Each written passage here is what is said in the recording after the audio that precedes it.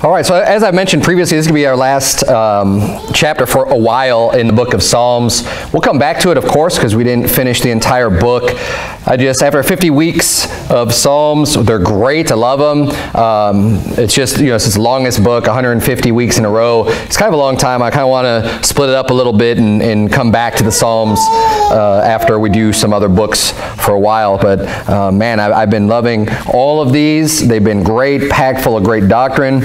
So we're going to close out for a little while on Psalm 50 tonight. Let's go ahead and jump right in to verse number 1. The Bible reads, "The mighty God, even the Lord, hath spoken, and called the earth from the rising of the sun unto the going down thereof. Out of Zion, the perfection of beauty, God hath shined. Our God shall come, and shall not keep silence. A fire shall devour before him, and it shall be very tempestuous round about him." So here we just see this great language of just God basically speaking to the earth and speaking to the inhabitants of the earth, and his voice just going forth into the earth out of Zion. Of course, I believe out of the heavenly Jerusalem, out of the heavenly Zion, the perfection of beauty. God is shining, and the Bible saying, he's not going to keep silence. A fire shall devour before him. And of course, we already read the entire chapter, but there's a lot of talk of coming judgment, of things that are not good, which is why it even starts to bring up here, a fire is going to devour before him. And the fact that it brings up in verse 3 that he's not going to keep silence. See, oftentimes people confuse the long-suffering and mercy of God with just God not caring, or God not being there, or not being a big deal, or whatever things are going on. And don't doubt that God will not keep silence forever, right? God's not just going to hold his peace as wickedness increases and increases and increases, because God is the judge of the whole earth, right? And this psalm in particular is not necessarily one of just, joyfulness in general, as far as the tone of the psalm and the song. It's a lot of warning of judgment to come, and not just warning to the earth in general. We started off with just God, speaking to the earth. But look what it says in verse number 4, and it reiterates the same subject matter, or the target, the object group, as it does in verse 4, where it says, "He shall call to the heavens from above and to the earth, that he may judge his people."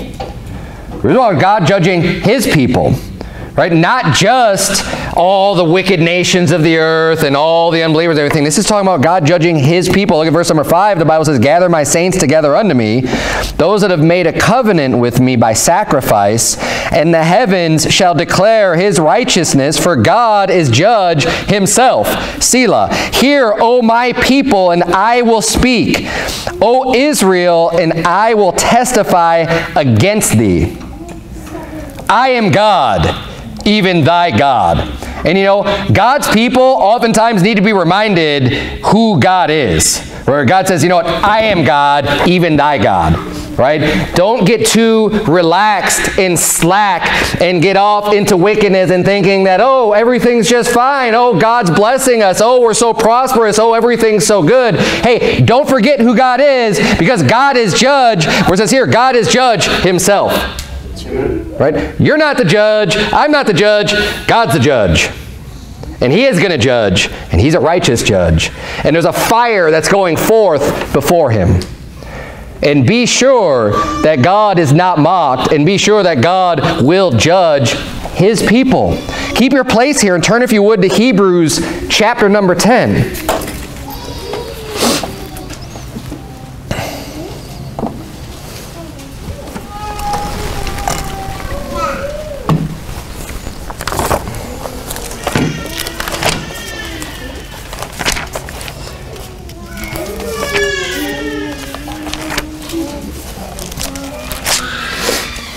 Hebrews chapter 10, we're going to start reading in verse number 23. The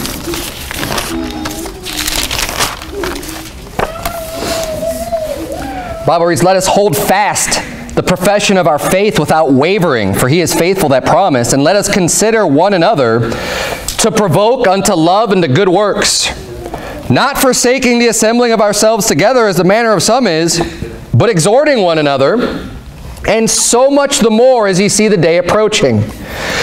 For if we sin willfully, after that we have received the knowledge of the truth, there remaineth no more sacrifice for sins, but a certain fearful looking for of judgment and fiery indignation, which shall devour the adversaries.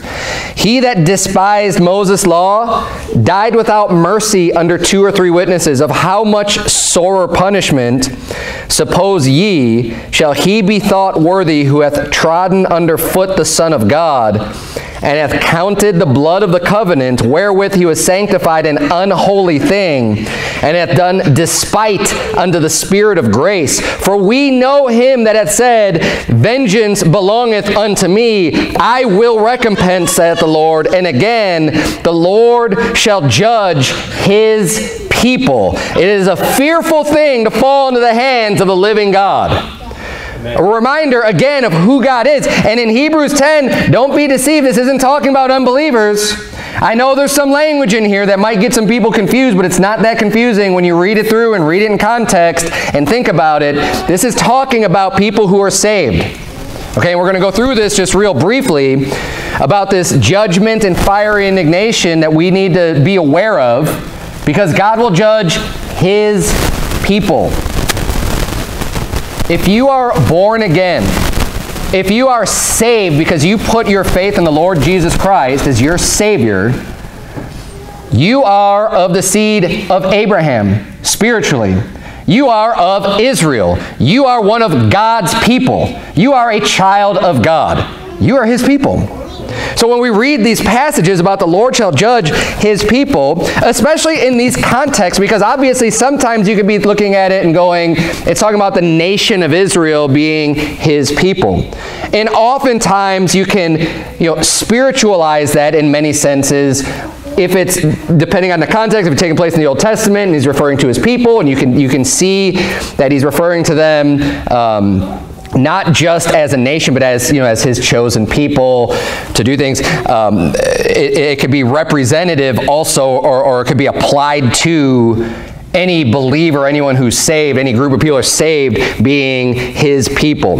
Obviously, you got to be careful in the context, but in this context, we're going to look at this again and go through this again and see that this is very clearly talking about people who are believers needing to be mindful of the fact that God is a judge, and it's a fearful thing to fall into the hands of the living God. Okay, it's something that we need to take heed to, because vengeance belongs unto God. He's going to repay. He's going to revenge. When we do things that are wrong, you better believe that God will make it right. Now, thank God, we don't have to worry about the wrath of God in the lake of fire. Right? Thank God for that. But that's not the only output of God's anger. Right? That's not the only thing that God can do, is throw people into hell when he gets angry with people. There is judgment. There is punishment. There are things that we need to be aware of and take heed to.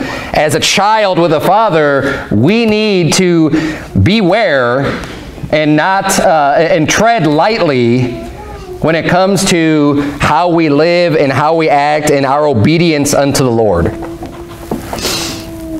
Let's go back up here in Hebrews chapter 10, we read this context talking about basically going to church and considering one another and provoking unto love and to good works in verse number 24. And verse number 25, continuing that same thought, saying, not forsaking the assembling of ourselves together. Right? That would be not going to the assembly of believers, which is church. The church is a congregation of believers. That's exactly what that is.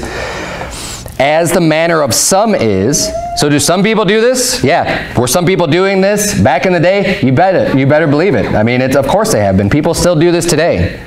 They think church isn't that important, or there's no church that I can go to. Look, don't forsake the assembling of yourselves together, as the manner of some is, but exhort one another. One of the reasons for coming to church is to get that exhortation from other people and the encouragement, the edification that you're going to get by being around other believers.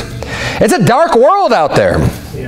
There's a lot of wickedness out there. And if you allow yourselves just to be exposed only to wicked people and the world and just worldly people and everything of the world, that's going to have an impact on you. And if you're never surrounding yourself and assembling yourselves with believers, with people who believe in the Lord Jesus Christ, that have the same spirit, that are the same kindred as you spiritually, it's going to have a big impact on you and how you live. So God's saying, look, this is important, and there's many other reasons. I'm not getting into all the reasons why going to church is important. But what I want to point about this passage is that right after he brings up not forsaking the assembling of yourselves together and exhorting one another, and so much the more as you see the day approaching. So as we get closer and closer to the return of Jesus Christ, to the Antichrist coming in power, to all these things that are going to happen and come to pass, as we see the day approaching, it's so much more important to not forsake the assembling. That's why we're not, just going and running off into the hills and just saying, okay, everyone, things are getting real bad. Let's just go bug out and go hide out and you have your place and you have your, No, we need so much more to be gathering together as we see the day approaching. But then it follows up this same exact thought in verse 26 for this conjunction of for if we sin willfully. After that we have received the knowledge of the truth, there remaineth no more sacrifice for sins. So sinning willfully, there's many ways you could sin willfully, but the last one that's just mentioned would be forsaking the assembling of yourselves together, as the manner of some is. But what we need to understand also about the book of Hebrews in general as a whole, this is giving a lot of information about the differences between the way, basically between the Old Testament and New Testament. Because this is a book written specifically to Hebrews, to people who were physically of Israel, people who had been worshiping in the synagogues and, bringing in their animal sacrifices and observing those ordinances, the carnal ordinances. And Hebrews kind of explains why there's a change. It gives you the understanding to be able to make all the appropriate applications of what's changed because of the change in the order of the priesthood from the order of Aaron to the order of Melchizedek, with Jesus Christ being the high priest, and that's why there's a change in the way that things are done, right? There's many chapters discussing that in the book of Hebrews, but one of the things it brings up now is that because we're not under that system of law anymore, that Mosaic law, right? I'm not saying that God's laws are just null and void, but there's a lot of things that you don't do anymore, specifically with the sacrifices. And now what were the sacrifices for? You have a lot of sin sacrifices, right? If you transgress against God's law, then you would have to come and bring a sacrifice that made things right with God. Now, that never saved your soul. Hebrews deals with that. I don't believe that it just, in the Old Testament they needed to do sacrifices in order for the soul to go to heaven. That was never the case. The blood of bulls and of goats was never able to save. That's never been it. It's always been a picture of our Savior Jesus Christ. But what it did do, though, was keep people in a good standing with God, where they could show their repentance. They could show that they, their heart to God, saying, you know what, I've done wrong, so here's my sacrifice, Lord. And it was a way that God prescribed, and it was a way that you can get right with God. Those sacrifices are done away. So what this is saying here, it says if we sin willfully after we've received the knowledge of the truth, there remaineth no more sacrifice for sins. You can't just go now and kill a bullock and bring it to the temple, bring a bullock to the temple and have it cut and have it offered and make this sacrifice for your sins. It says, but a certain fearful looking for of judgment and fiery indignation. Now people get confused about this. Oh, it says fiery there. That must mean hell. You could have fiery indignation, just like you could have a fervent spirit in your heart without it being talking about hell. Right? You could pray earnestly or fervently, and it doesn't mean that it's just talking about the place of judgment of hell. So we have a certain fearful looking for of judgment and fire indignation, which shall devour the adversaries. And it says in verse 28, he that despised Moses' law died without mercy under 2 or 3 witnesses.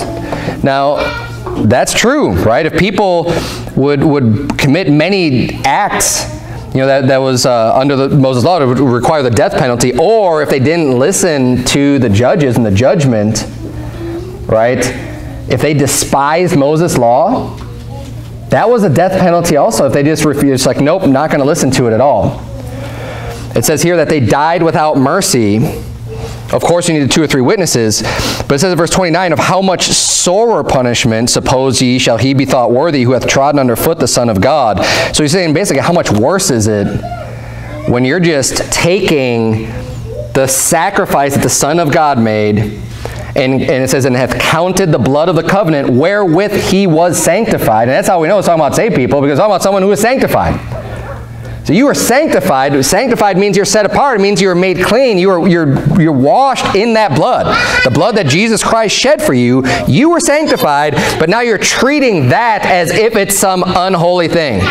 As if it's not very special. As if it's not holy and hath done despite unto the Spirit of grace. He's saying, you know, people died under the Old Testament law without mercy when they despise the law. How much worse is that when you willfully just sin against the Lord and just say, nope, not going to do it.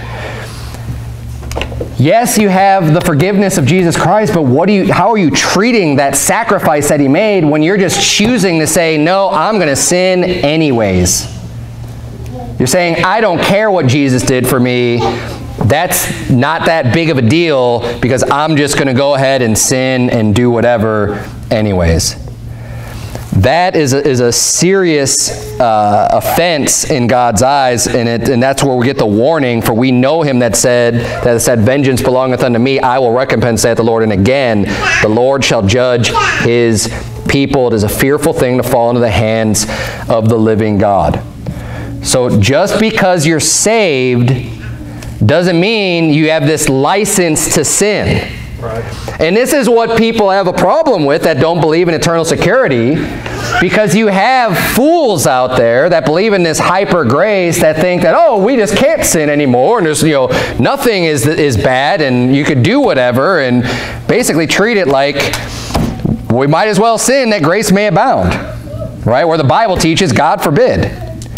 Where the Bible teaches, no, you respect the Lord, you still follow his commands, you know, it should give you more reason even to follow his commands. You're not trusting in that to be saved, but you're going, hey, I want to serve the Lord. I'm thankful for what he's done for me. I'm going to listen to him, I'm going to obey him, and I'm going to respect him, and I'm going to listen to what he has to say, instead of being disrespectful, disobedient, trodden underfoot the Son of God, and knowing what's right from wrong, and still going, you know what, I'm going to do this anyways because I just want to.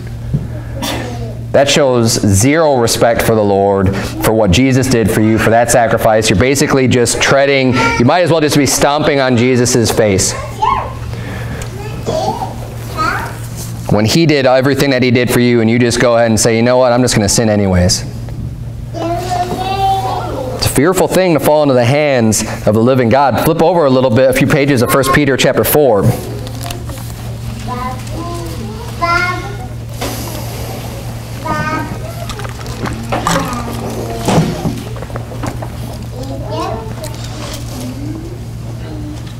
The world needs to know who God is, but you know what? God's people need to know who God is too, because he is the judge. 1 Peter chapter 4, look at verse number 15. The Bible says, but let none of you suffer as a murderer, as a thief, or as an evildoer, or as a busybody in other men's matters. Yet if any man suffer as a Christian, let him not be ashamed, but let him glorify God on this behalf. For the time is come that judgment must begin at the house of God. So you know what? The time has come for judgment to begin right here. Right at the house of God. Right in the church. And if it first begin at us, what shall the end be of them that obey not the gospel of God? You're saying, if it's going to be, you know, if we're looking for judgment for us, how much worse is it going to be for those that aren't even saved? For those outside, you know, how much wrath is there going to be? It says, and if the righteous scarcely be saved, where shall the ungodly and the sinner appear? Wherefore let them that suffer according to the will of God commit the keeping of their souls to him in well-doing as unto a faithful Creator. We need to make sure that we're keeping our souls dedicated to the Lord as unto a faithful Creator, because judgment will begin at the house of God. And you know what? We're held to a higher standard. As believers in the Lord Jesus Christ, we ought to hold ourselves to a higher standard as well of hey, there's been much given unto us, so much is going to be required. Amen. And that's a very biblical concept that Jesus himself said that, unto whom much is given shall much be required. You've been given a lot. Not even just with your salvation, but with the words of God being preserved for you, being readily available, having all the conveniences that we have today to be able to hear preaching, to be able to get to church, to be able to do all these things, and to be able to come to church more frequently. Back in Israel in the Old Testament, they weren't just able to go to church every week. When they lived in a much more agrarian society and you didn't have all the things at your disposal. I mean, obviously there was animals and stuff to be able to ride on, but it's not like you're just, we're just going from one state to another just to go to church. Right? That was not happening. The distances that people could travel now to come to church every single week or even multiple times a week, that would never happen back in the day. We weren't able to do that. I mean, that's why they were able to bring their tithe in, after 3 years, they'd be going and making journeys and bringing in their substance and honoring the Lord that way and doing those things.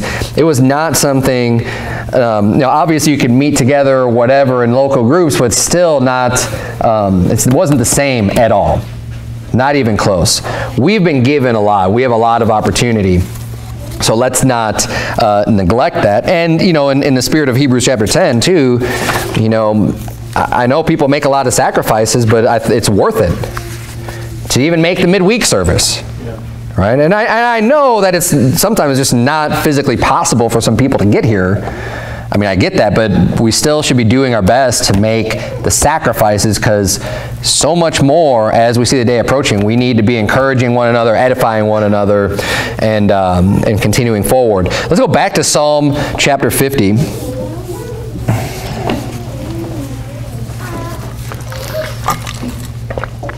Cannot lose sight.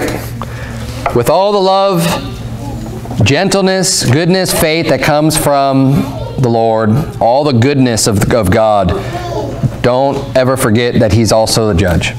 He's also will chasten every son that He receives, and that vengeance belongs unto Him. He'll repay. Don't allow yourself to get that wicked heart, the wicked attitude that just says, well, I'm going to do whatever I want to do. That's going to be contrary to what God says to do.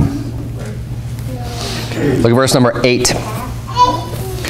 The Bible reads, I will not reprove thee for thy sacrifices or thy burnt offerings to have been continually before me. I will take no bullock out of thy house, nor he-goats out of thy folds. For every beast of the forest is mine, and the cattle upon 1,000 hills. I know all the fowls of the mountains, and the wild beasts of the field are mine. If I were hungry, I would not tell thee, for the world is mine, and the fullness thereof. Will I eat the flesh of bulls or drink the blood of goats? God's explaining here the sacrifices, right? Because we were talking about how people, when they would sin, they transgress, they bring sacrifices, offer unto God. But He's explaining, as He's done many times in the Old Testament, what He wants. It's not that He wants these animals being offered to Him like He needs you to go out and kill an animal for Him and shed this blood.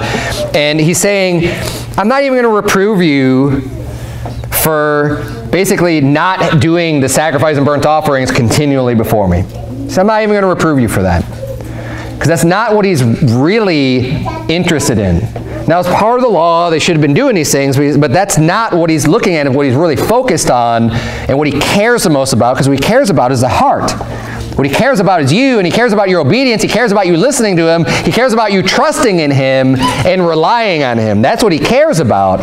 He cares about you. He cares about your soul. He cares about, your heart. And He's saying, I'm not going to take a bullock out of your house Or he says, I'm not going to take this substance away from you. He says, it's all mine anyways. I'm the creator of all this stuff. The whole world belongs to me. Right? God has ownership over everything in the world. You think you own what you have? You know what? God owns what you have. Right. And we need to have the humble attitude that understands that, instead of getting lifted up in ourselves, thinking, oh, look at how much I've accumulated unto myself. You know what? That's all God's.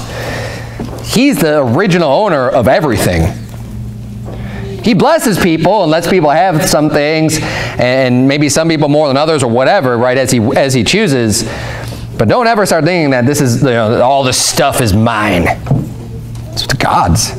God owns the cattle on 1,000 hills. Those are His. He lets us be stewards of His property. Right. And we could keep His creation and what He did. And He's given us dominion over many things, but we don't own it. When you die, you're not taking away a piece of land with you. You're not taking a piece of property or anything or animal, anything that you said, any substance that you own. It's not going with you. Amen. You were just caring for those things for a while. It all belongs to the Lord. It's all His. And he's saying here, if I were hungry, I wouldn't tell you. I don't need anything from you. You're my creation. The world's mine and the fullness thereof. Will I eat the flesh of bulls or drink the blood of goats? Now, that is what people are commanded to offer. But he's saying, I don't need that. There's a whole other purpose for doing that. It's not because God has need of anything from you. So we can't miss the point. I should have had you keep your, I meant to even put that in my notes. Keep your place in Hebrews 10 when we moved away from there. Go back to Hebrews 10 because this also covers the same subject about the blood of bulls and goats. God did not command to give sacrifices because He needs it. He doesn't need anything from you. Hebrews 10 verse number 4. The Bible reads, "For it is not possible. It is not possible that the blood of bulls and goats should take away sins." Now, this is something I think this is great to highlight in your Bible or make a note of. If you ever run across someone who believes in dispensationalism, where they believe people got saved differently in the Old Testament versus the New Testament, there's a lot of people that buy into this teaching out there.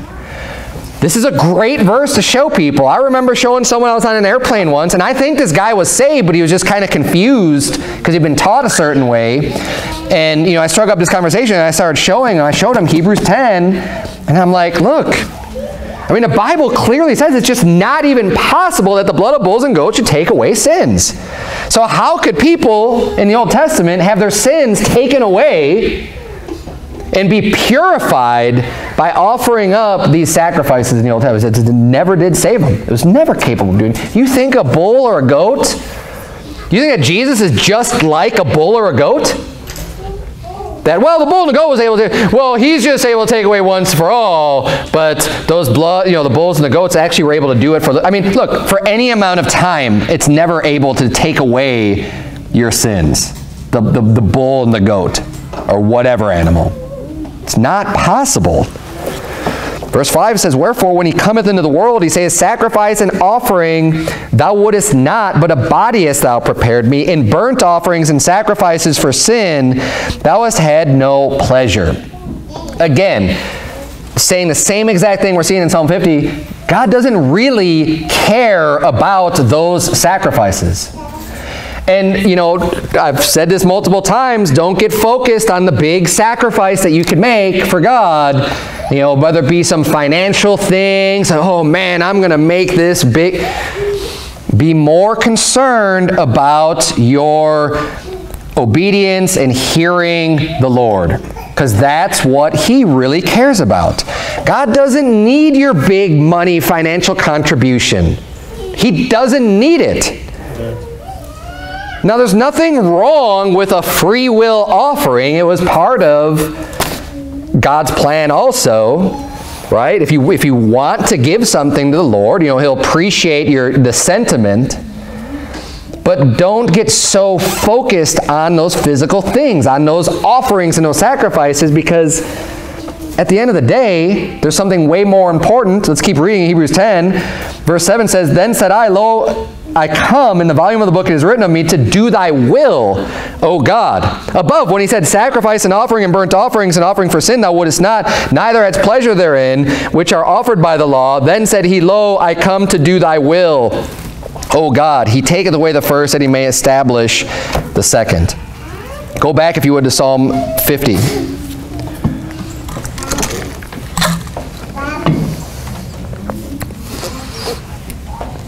God's way more interested in you doing his will, following his commandments, listening to him, taking the instruction from the Lord. That's what he wants.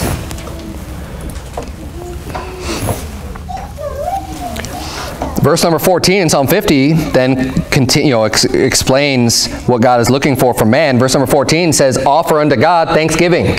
So you want to make an offering? How about you offer thanksgiving? How about you be humble? How about you be thankful for what God has done for you? That's what God's looking for from you. That's the offering he wants to hear. How about pay your vows? And pay thy vows unto the Most High. How about you say you're going to do something? Why don't you just keep your word? Because God treats your word as being very high or valuable or precious. You ought to keep your word the same way. It's the word of God. Faith cometh by hearing, and hearing by the word of God. Okay, that's a pretty, there's a lot of trust that needs to be put in the Word of God. You're trusting your entire soul to the Word of God. So keeping your word important to God, in God's eyes, keeping his word is everything, in a sense. Right? I mean, it's so important. We need to keep our word too. You're going to make a promise, you're going to make a vow, you're going to represent, Jesus Christ here on the earth. Hey, God keeps his promises. God keeps his vows. You better keep your vows too. You make a vow unto the Lord, that's a big deal. How about you pay your vows? And God's not even saying you have to vow anything. He says it's better not to vow than to vow and not pay. He says don't even do it. You're better off. But if you're going to make a vow, you better keep it. You better treat that seriously, because you open up your mouth before the Lord. You better show respect unto God, that you don't just speak flippantly and loosely, but you're going to pay your vows. And then verse number 15 says, And call upon me in the day of trouble. I will deliver thee, and thou shalt glorify me. God wants you to give your thanks, pay your vows. You say you're going to do something, you do it. And you know what? Rely on him. Trust him. Call on him. You're having problems? Go to God.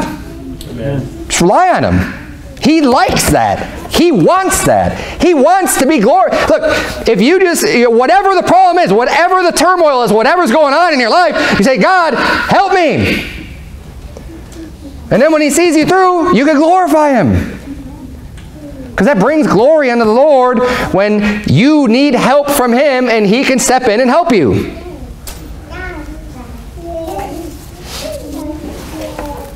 Have that faith, though. Be more concerned about having the right heart, having the right attitude, and having the right reliance on the Lord than about some animal sacrifice or some financial gift or whatever it is, right? That's what God cares more about, because he doesn't need anything from you, but what he likes to see is when we realize we need him. And we stay in our place and recognize him for who he is, and that he's the judge, and that he's almighty, and he doesn't need anything from us. So we start relying on him. Let's let him lead our paths. Let's let him direct our way, and let's give thanks unto him who owns everything in the world anyways, for anything that he decides to give unto us. Every good gift and every perfect gift cometh from above, from the Father of lights. Okay, he gives unto us. The things that we receive, hey, praise God for that. That's why we tithe on all of our increase. Because we're showing God the respect of, hey, thanks for blessing me. Thanks for giving me this. Right. Here you go. I'm going to show that respect. Is it because God needs that tithe? God needs that money to do. God doesn't need it. But it's us showing our obedience and thanks to God. Amen. That's good.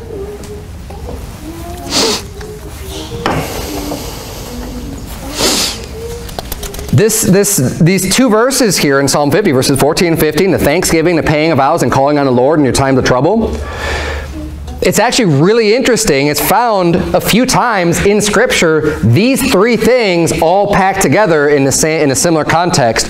Jonah's another place. You don't have to turn there. Turn, if you would, to Psalm 116, because we see it in Psalm 116. But Jonah's another example. The Bible says in Jonah chapter 2, verse number 9, this is almost at the end of the chapter after Jonah's swallowed by the whale, right? He's been in the whale's belly, and he's just about to be vomited out of the whale's belly.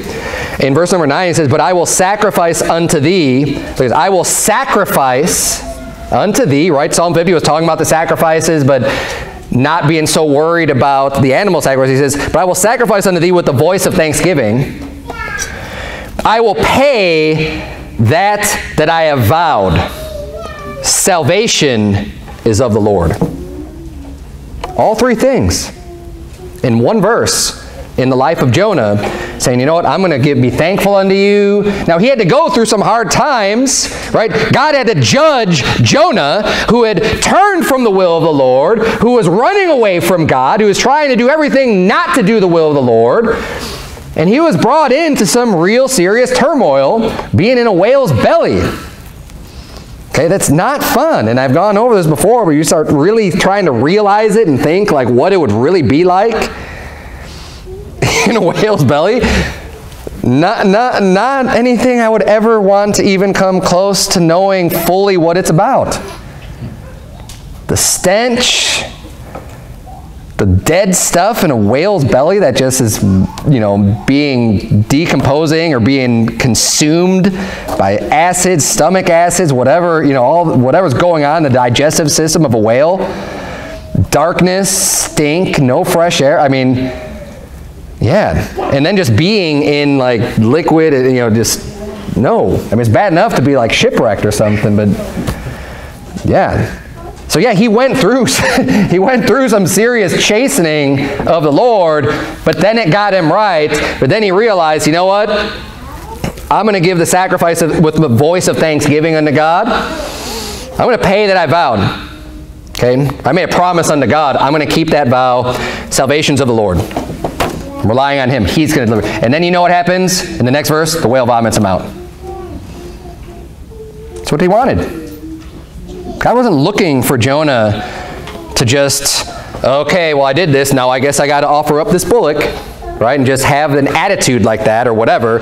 Like Catholics have the attitude of just, well, I sinned this week, so I'm just going to go and I'm going to go ahead and do my penance and confess to a priest and whatever, how many prayers I have to say, whatever, you know. And they don't really care, right? Just like, well, it's just something I got to do.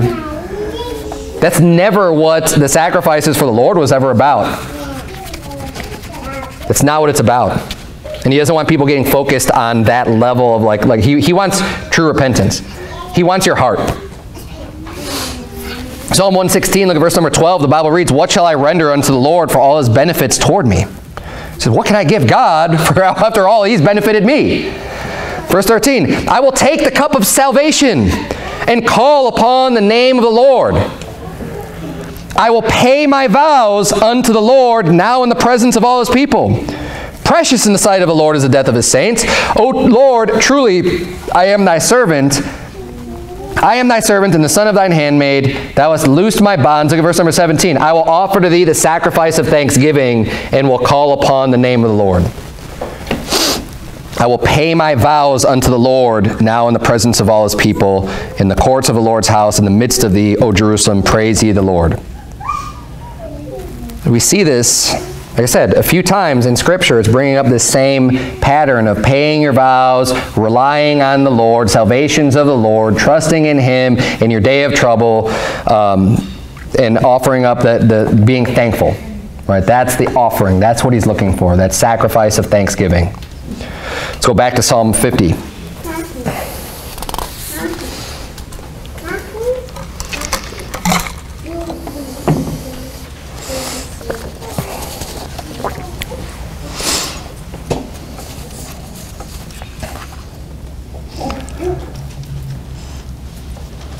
So we're contrast that right heart, that right spirit, that right repentance that God's really looking for with verse 16.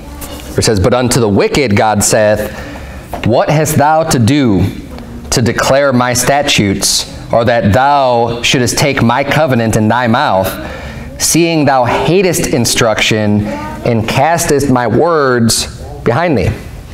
Now, turn if you would to Romans chapter 2.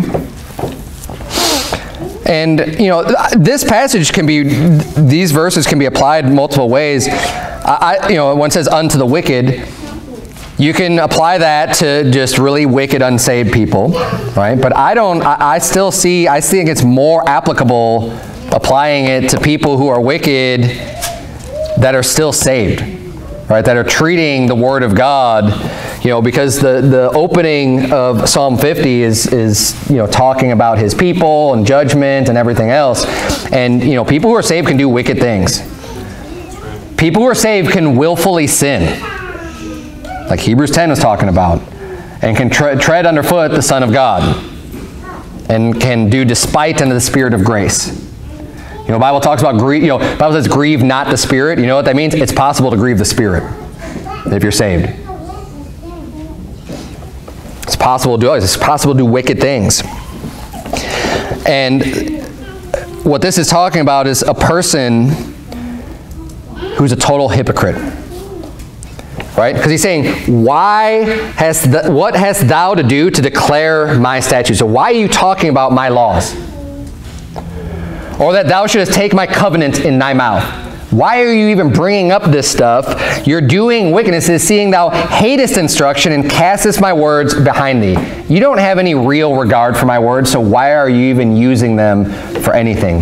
This is the same attitude we see in Romans chapter 2, verse number 1, where the Bible says, therefore thou art inexcusable, O man, whosoever thou art that judgest, for wherein thou judgest another, thou condemnest thyself, for thou that judgest doest the same things. But we are sure that the judgment of God is according to truth against them which commit such things. And thinkest thou this, O man, that judgest them which do such things, and doest the same, that thou shalt escape the judgment of God? Or despisest thou the riches of his goodness and forbearance and long-suffering, not knowing that the goodness of God leadeth thee to repentance? But after thy hardness and impenitent heart treasurest up unto thyself wrath against the day of wrath and revelation of the righteous judgment of God, who will render to every man according to his deeds. Romans chapter 2 is talking about the man who's basically doing the same things. It's the hypocrite, right? It's a person who, they want to judge other people on what they're doing, and they do the exact same things. And that's what the Bible talks about over and over and over again, about the unrighteous judgment. So even in Matthew 7, when it says, judge not that ye be not judged, it's not talking about you could never, ever say anything judgmental to anyone, ever. But if you're doing the very same things that you're going to judge someone else about, you better be careful about that, because guess what? You're going to be judged too. If they're going to be judged, you're going to be judged. Because you know what? In that sense, the law is blind, right? If someone's going to be judged for doing something wicked and wrong, they're going to, anyone will be judged for that. You don't got to be, God's not a respecter of persons. And God actually hates it when he sees people going, pointing the finger when they're guilty of the very same things themselves. Judgment comes upon the people of God.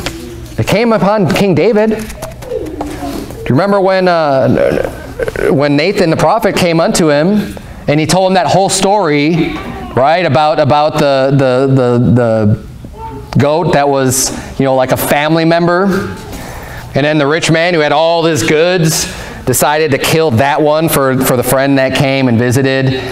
And what did David say? Oh yeah, man, that guy needs to be put to death, right? He was quick to make the judgment on that, and you know what? You're that guy. That's you. And you know what? David was judged by God, severely. Now God showed mercy on him and didn't take his life. And that's a great mercy. But he was still judged. But he was a child of God, and you know what though? He repented. And he really was grieved and sorry for what he had done. And it really did make an impact on him. And it wasn't just because he got caught. He literally repented and got his heart right with the Lord. Now, I mean, for some people, it takes being caught sometimes to get to that point. But some people, they're not really upset by what they did. They just wish they hadn't gotten caught. There's a difference. There's a difference between the two. David humbled himself and completely recognized and repented from what he had done that was wrong. Whereas some people will they'll say some of the right things, but they're really just upset, and they would do it again in a heartbeat if they could get away with it. Two different things. But either way, God's the judge, right? And we need to be aware of that and not be hypocrites in our own life. And especially if you're going to go spouting off about the laws of the Lord and everything, you better make sure that you're not guilty of the very things that you're talking about, because God hates that. Look at go back to Psalm 50. Excuse me.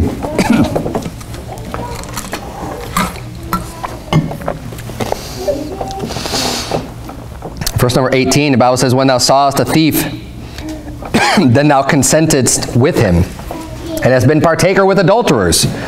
Thou givest thy mouth to evil, and thy tongue frameth deceit. Thou sittest and speakest against thy brother.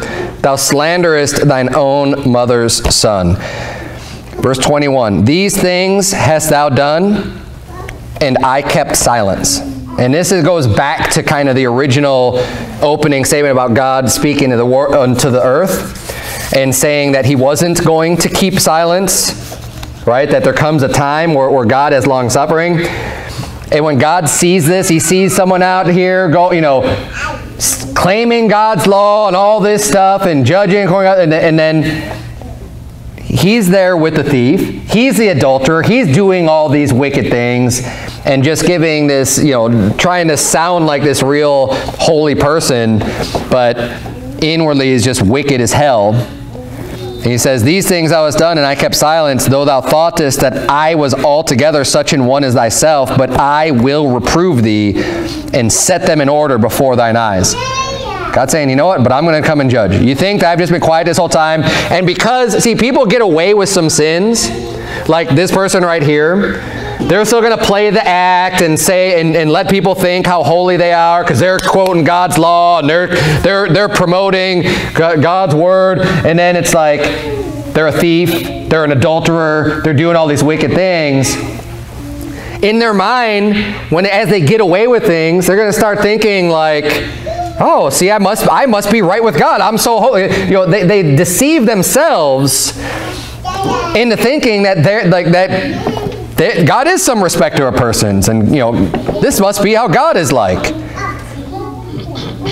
It's weird. It's twisted, right? But the more people get into sin, the more blinded I think they get. Especially get full of pride, where it's just like people are just thinking like, how could anyone even think that way, being guilty of all these sins?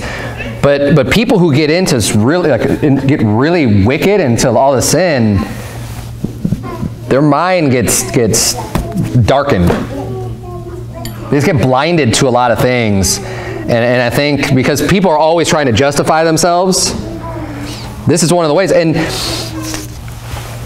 the only reason I even know that must be going on in people's minds, one, I've talked to somebody who was guilty of a lot of really weird things, really bad things, I should say, and they said some weird things to me, kind of justifying their actions and talking about how easy it was to, that was that was one thing. But above that personal communication I've had with someone who was actually just like really into a lot of sin, that would be completely exactly like this person being described right here in Psalm 50.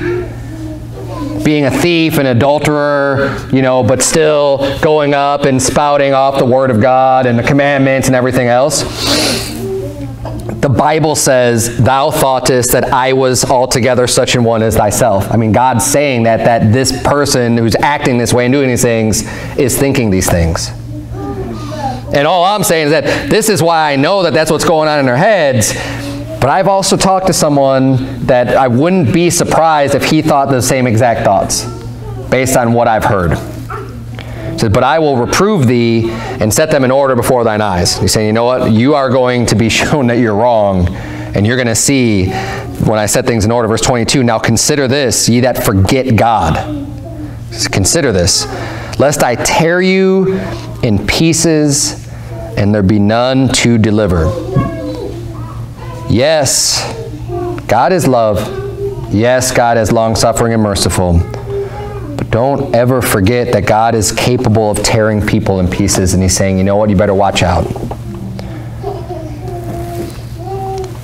Don't forget. God is the judge himself. God's not to be trifled with and messed with and fooled with. He's a serious God.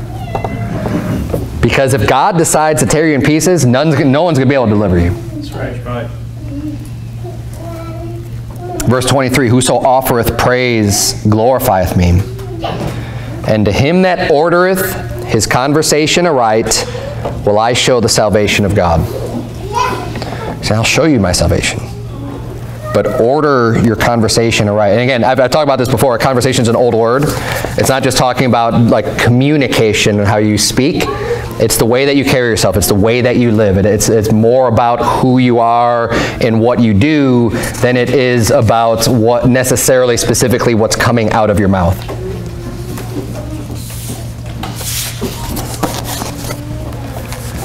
Great reminder in this. I mean, I love our hymns too. Like, I love the hymns. There's so much good doctrine there, but even the hymns are kind of lopsided on the content and what they're about, right? They're not fully balanced like the Psalms are. I mean, the Psalms, we've already seen a lot that are just great on being extremely edifying and encouraging and uplifting and motivating. But there's also quite a few with warnings, serious warnings and teaching of who God is. And we need both. We need to know that God is a judge and he's going to discipline and punish and he's going to judge his people just as much as we need to know that he is there for us and he wants us to come to him and he's got open arms and he's merciful and long-suffering and he gives blessings. You know, we need it both. We need the encouragement and we also need to be kept in line. So let's take that away. Don't forget that God is judge. And you know what? Apply this psalm. Don't be thinking about other people. Apply this to yourself. In whatever capacity it fits. Because to some degree, it's going to apply to everybody. Knowing that, you know, God is judge. Remind ourselves of that. And, you know, even outside of Psalm 50, you know, it's a fearful thing to fall in the hands of a living God. And you know, God is not mocked, and he's a judge. Let's bow our heads and have a word of prayer. Dear Heavenly Father, Lord, we thank you so much for the instruction that you give us and the words of life and how highly you've regarded your word and kept them for us today. I pray that you would please help us to ever live more closely accordingly to your words, and that you would guide us and give us understanding and knowledge. And Lord, help us to be able to clean up our lives so that we wouldn't be, you know, hypocrites in your eyes, and that we would be able to judge righteously, because we're not guilty of the things that we believe in and that we're trying to teach and be a good example in others. Lord, I pray that you please just strengthen us, strengthen our faith, strengthen our spirit, dear Lord, weaken our flesh, and help us to mortify the deeds of our flesh, that we could just grow stronger and stronger in spirit. And Lord, lead us, guide us, build our church. Lord, help us to reach more people. In Jesus' name we pray. Amen. Amen.